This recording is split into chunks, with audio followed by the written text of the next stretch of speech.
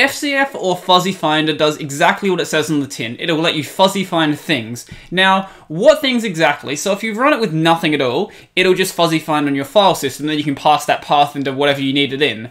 But what if we actually do pass something into Fuzzy Finder? What's it going to do? So today we're going to have a look at some of those use cases and just some of the other cool stuff you can do with Fuzzy Finder. So if you're new to the channel, you know what to do, and let's jump right into it. So if you somehow have absolutely no idea what a Fuzzy Finder is, basically it'll let you do pattern matching without having an exact match. So for example, let's just have a look at what Fuzzy Finder actually does. So if we just run Fuzzy Finder, so if you don't have it installed, you can install it through pretty much all your standard package managers. Through Arch, you can get it on Pacman, on Ubuntu you can get it with apt-get, and pretty much every distro will have it in its main repo, so it shouldn't be too difficult for you to actually get. So if we just run that, it'll start searching through my file system for basically all the files that are available. So if we wanted to actually find something in here, without using a Fuzzy Finder, you would have to have the exact name for something. So instead of that, what you can start doing is you can just start typing stuff, and as we can see, the letters that it's matching on are highlighted, so it's not doing an exact match. It doesn't have to be this exact string, TWJ, or we can just chuck some other random letters in here. So I've got this absolute garbage bit of text in here, and it's still managing to find stuff because it's not looking for an exact string. It's looking for a string that has this contained within it in this order, basically. So that's one of the benefits of using a Fuzzy Finder. So instead of having to have an exact match, like for example, dmenu is another Fuzzy Finder. So if I wanted to bring up something like Thunderbird, instead of having to actually write out Thunderbird, I could write out, say, BIR, and that will then search for that as like a part of that string, basically. So that's the benefit of actually having a Fuzzy Finder. Now, I was mentioning before that you don't have to run Fuzzy Finder like this. This is the base way to run it. So say we want to just bring up anything, like we could, I don't know, write art.png. I have a file called that. So that'll actually let me bring up that. But what if we don't want to search through everything? Because maybe we have a really big file system, because 193,000 files, it's not the slowest to run. If you have a quick enough system, it's going to be fine, but maybe you're on a bit of an older system. How can we make this so you have a depth-limited search? So if we quit out of this, I've actually just done this pretty much just before. So if we run this one right here, so find.-maxdepth4. So what this is going to do is find will let you basically search your file system, and dot means we're going to start from our current directory, dash max depth will actually set the depth you want to dive into from your current point. So at depth 4, it's going to jump 4 folders in, basically, or 4 jumps in. So if I run this and pipe this into Fzf, what it's going to do is, so Fzf, like dmenu, actually take a new line separated input, and then each line of that actual input will be an option within Fzf. So if I run this, as we can see, now instead of 190,000 files, there's only 42,000. Now it's not exactly clear that it's only 4 depth. Let's just drop it down to 1 and I can show you what that exactly looks like. So as we can see here, now this is just showing only what we have in my home directory. So it's not actually jumping into any of the folders like it was before. So if I just run that with depth 2, that should give you a good idea of what that actually looks like. So, not depth 12, depth 2.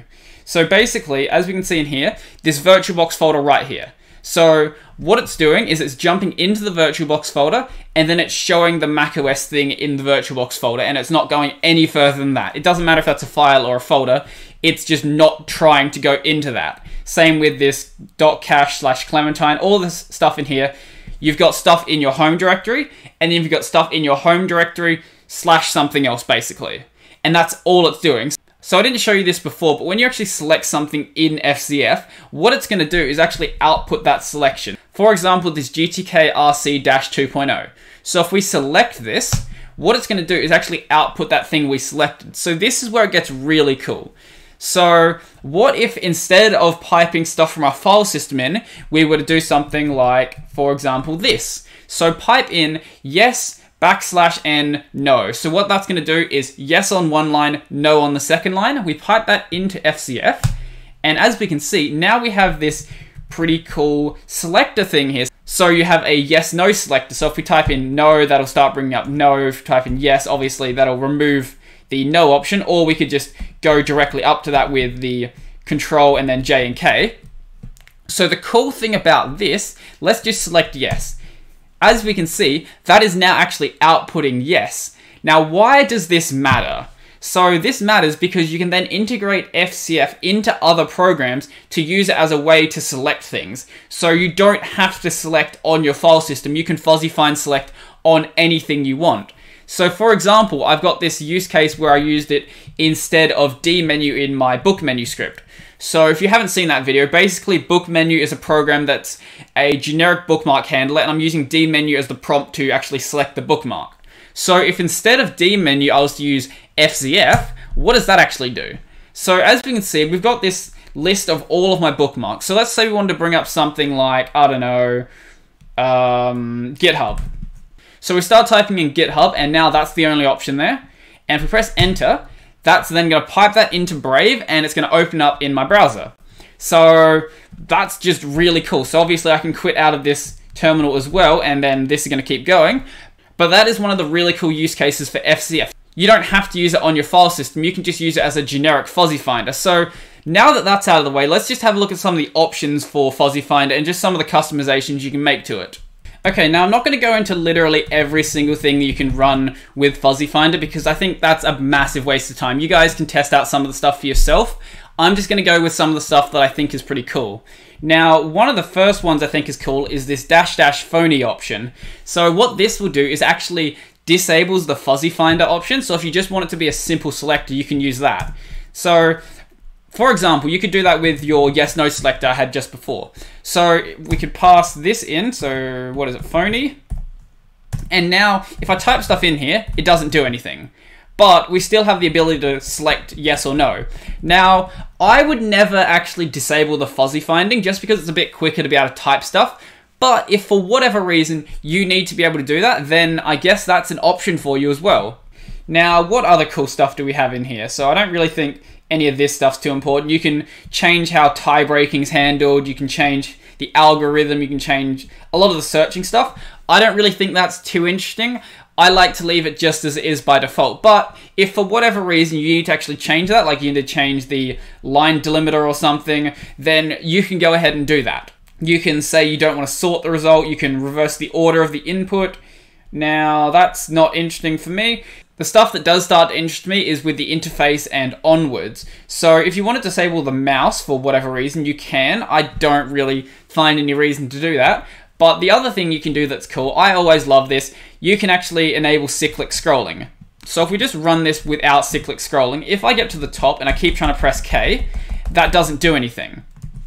But if we run phony with -- cycle, now it'll actually keep going.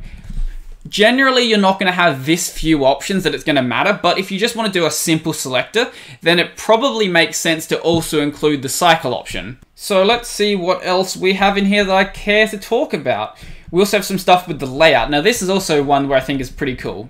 So I can't really show it with this one, but let's go with one of the longer ones. So this one right here, this FCF with a depth limited search. We can actually change the maximum height of our FCF window. I'm not really sure why you would ever want to do this, but you can do it anyway. So if we do -- height, not dash height like I tried just before, and then give it a percentage to set, so -- height equals, and then a percentage, let's say equals 50%. So now instead of taking up the entire terminal window, it's just going to take up 50% of it.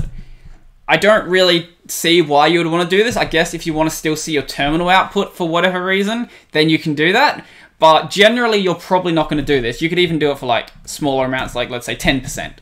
Now it's going to be fairly small. As I said, I don't really know why you would want to do this. Maybe you've got something on your terminal that relates to what you're fuzzy finding, and that's why you'd want to do it. But besides that, I can't really think of a reason to do it. You can set a minimum height when you're actually setting the maximum height. I don't really know why you'd do that. Why don't you just set the actual height? Not sure, but that's an option there. Now, this next one actually is kind of cool. So you can actually change the layout of Fuzzy Finder. So if we run this again, just with this search, as you can see, it's got the selections on the top. It's got our prompt down the bottom, but we can actually reverse that. So if we go -- layout and then put in something like reverse. Now, as we can see, the prompt is now on the top and all of the options are down the bottom. I was using this with my Fuzzy Finder jump built into LF. Generally, I'm not a big fan of this. I like my prompt being at the bottom just because that's where my eyes generally tend to drift to, so it's a bit easier to actually use like that for me, but maybe you want it the other way around. And you've also got the option of doing reverse list. So what reverse list does, will actually put the selection you have at the top, but keep the prompt at the bottom. Now, obviously none of these will actually change the core functionality of FZF, but maybe there's use cases for where you want to have one or the other. It'll really depend on how you like looking at the program. Maybe you always want to use it in one way and not in another. That's up to you though. Now, we also have the option of doing -- reverse. I'm not going to run it because it's basically just a synonym for -- layout equals reverse. Not sure why that option's there, but it's cool that it is. You can also set a border. So this actually, it doesn't look too bad. I wish it was kind of a border around the entire thing, not just the way it actually looks. So if we just run that with the border option, we have this border around the top and the bottom. I don't think it looks too bad, but I'm not a big fan of it. I'll just move my webcam so you can see it continues along the bottom down here. But yeah, as I said, I'm not a big fan of that, but you could do that if you really wanted to. So you can change that from being a Unicode border to being an ASCII border by doing the -no Unicode for whatever reason. Maybe your terminal doesn't properly support Unicode characters, or you don't, I don't know. Maybe it does. Maybe for some reason you don't want to use Unicode characters. I think this looks a little better anyway. You have a dashed border now instead of a continuous line. I don't know. It's going to be up to you. You're probably going to be able to use one or the other unless you're using some really old system. But whatever you want to use, go right ahead. As I said, I think the ASCII one looks a little bit better though. So we can also set a margin. So by default, FZF keeps itself pretty close to the edges of the screen, but if we wanted to change that margin, we could actually do that pretty easily. So there's a couple of different ways. If you just pass in 1%, that'll set the margin for the top, bottom, left, and right. So if we do that and set it to like 25%. Now it's pretty much in the center of the screen. Obviously that's too much of a margin. It was just done for the sake of basically showing you what it looks like. If we set that to 0 now, this is how it looks by default. So maybe you do want it a bit further in, like maybe 5% will look fine. I don't know. Whatever you want to do. Personally, I don't particularly mind it being directly on the edges, but maybe you want a margin for the top and the bottom. So to do that, then you could do this second option right here. So the first one will be the vertical margin, and the second one will be the horizontal margin. So we have a 5% vertical margin, so that'll be on the top and the bottom, and a 0% horizontal margin, so the horizontal stuff will still be along the side. And if we run that now, as we can see, that's what that basically looks like. So the next couple of things are about the way the prompt section looks like. So we have --info. So if we run that one, basically what that's going to do is change where the number of files thing is actually shown. So by default, it's shown above it, under it. Well, how is it shown by default? This thing right here, so this 42,000, that by default is shown above the actual prompt text, but maybe you want it to be inline. So we can do that by just doing --info equals and then inline. And now, as we can see, that's on the same line as the actual prompt. I think this actually doesn't look too bad, but maybe you don't want to see it at all. And if you don't want to see it at all, you can just hide it. So if we set it to hidden, then it's not going to tell us how many files are actually there. So maybe if you're doing, say, a yes-no select, you probably want to hide it. So there's also an alias for that by doing --no-info instead of using the --info option. We can also set the prompt text. So by default, the prompt text is this little arrow right here. So if instead of using that, we want to change to something like select a thing. Now you have to put a space at the end if you want there to be a space between the prompt and the prompt text. So just make sure you do that, otherwise it's going to be directly up against the edge. So if I run that now, let's put a colon in there as well. Now as we can see, it's select a thing and there's a space before you actually start typing. So that looks pretty cool. But maybe you want to keep the prompt text the same, but still have some sort of message about what you're actually doing. Now to do that, you would use the --header option. So if we type that one in, equals, and we'll do the exact same thing. So select a thing. Now instead of actually changing the prompt text, it's going to put a bit of text directly above the thing. So if we combine a couple of those options to make it look not too bad, we go --info equals inline. So now we have the number of files actually inline, and we have the text telling us what we're doing directly above the prompt. I don't think this looks too bad. I don't know why this isn't default behavior. I think it actually looks better like this anyway, except the selector thing. Selector thing, obviously not great, but you get the point pretty much. So if you need to change the actual color scheme for FZF, then that's actually an option. So if we do -- color, then we can set a base color scheme, and or we can actually change some of the colors. So some of the colors that are available to change are the foreground, background, preview, foreground, background, and all the rest of this stuff in here. It's very, very easy to set them. There's an example basically right here, so I'm not going to go into that, but I will show you what some of the actual different color schemes look like. So if we have a look at, say, for example, right now I'm just running the default color scheme, which is dark. So if we change that to something like the --16 one, so that'll use basically just your base 16 colors rather than trying to use the full color abilities that are possible. So if we do that, we set it to 16. So if you're on a terminal that only supports 16 colors, then you're not actually going to notice any difference from running this. So I run that, and now as we can see, this is blue, this is red, and this is yellow, and we're actually using my actual terminal color scheme rather than the custom colors that it's got set within FZF. So as I said, I'm not going to go into how to customize the rest of this. There's a pretty good example right here, so feel free to look at that one. And the one I did want to go into though is previewing. So you can actually set a preview command and then preview the files that you're looking at. So obviously this will only work if you're using FZF with files or something else that you can possibly preview.